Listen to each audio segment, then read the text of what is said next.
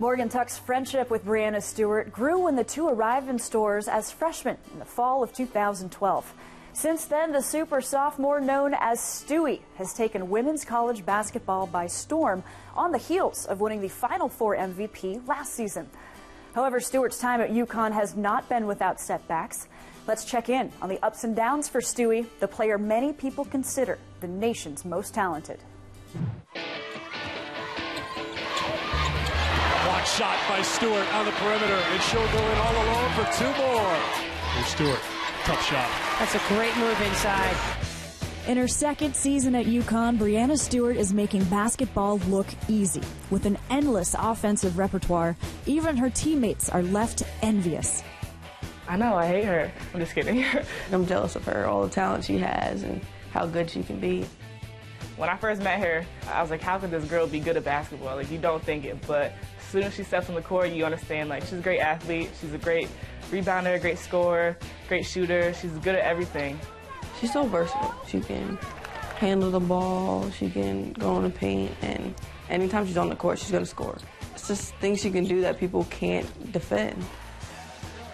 She's not the cocky type where you're just like, oh my God, if you talk one more minute about your basketball accomplishments or anything, she doesn't ever talk about it. She just goes out there and she plays the game, and after you would never think that she's as good as she is because she doesn't talk about it.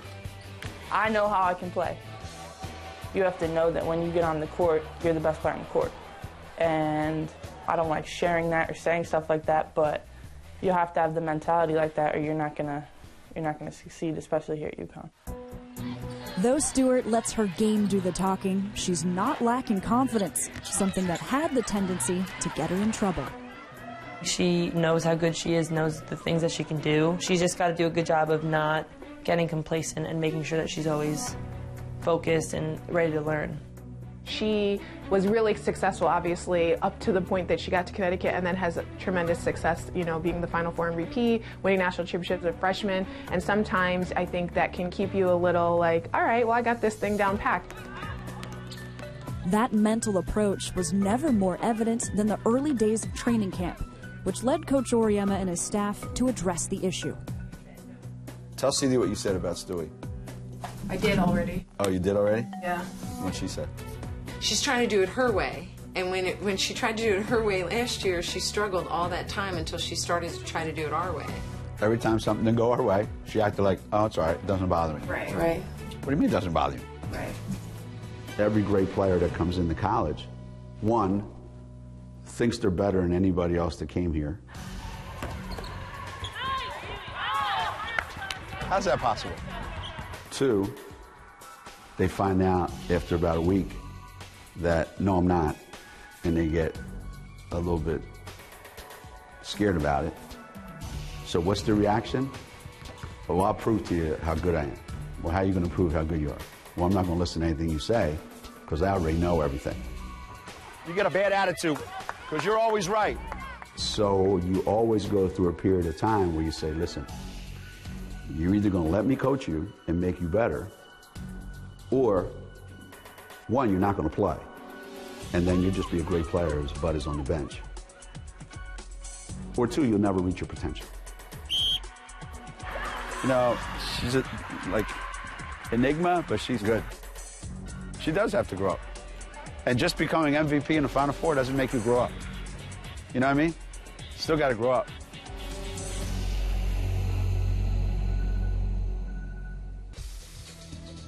Through the first several months of the season, Stewart apparently got the message. Where is she now? She's exactly where she's supposed to be. She's playing to her potential most of the time. If she was playing to her potential all the time, I'd be shocked, because nobody does that at this age. Closest I've ever seen has been Diana and Maya. You know, where as sophomores, they were pretty close. So for Stewie, given where she is right now, and her age and her development, I think she's right where she needs to be. Although Stewart has made great strides in her willingness to improve, Coach Auriemma continues to push the star sophomore to her full potential.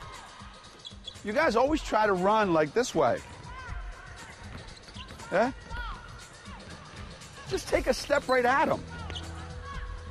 See, if you go at him, he's got to move. Just go right at him. And then hold him. To me, the worst thing that could happen is you sign the best player in high school, and she comes to Connecticut, and 4 years later she leaves, and everybody goes, man, I thought she'd be better than that. Like, what's the old joke? How many psychiatrists does it take to change the light bulb?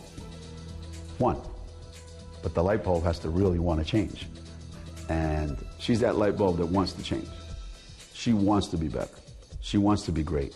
She wants to learn. She has a burning desire to be the best player. She studies the game. She knows who the best players are. She knows, she sees, she watches. And players like that, if they have the God-given ability, they become great.